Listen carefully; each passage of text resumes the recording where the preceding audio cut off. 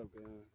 I think today is a day that I fix these dang lights because I've been working on them for a while. But anyways, here goes the new HID.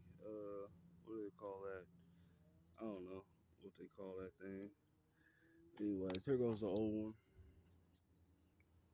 and this one was the one that was messed up. So we got some new ones in here, so that way we can get her done. You know. This one has only one bolt hole, while the other one has three on that mall. One, two, three. So I gotta kinda, mess with it a little bit to try to get it to fit. But everything's going. I gotta take these apart so that way I can put some grease on them, dialect grease. You know, um, little minor stuff.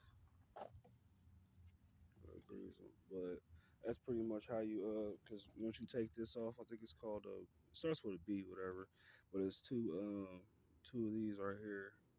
You take them apart, and then you take this part off, and then you can change it out or whatever. So that's pretty much how you change out a can ballistic or whatever. But a HID part, that's all I'm gonna say because I don't know the proper name for it.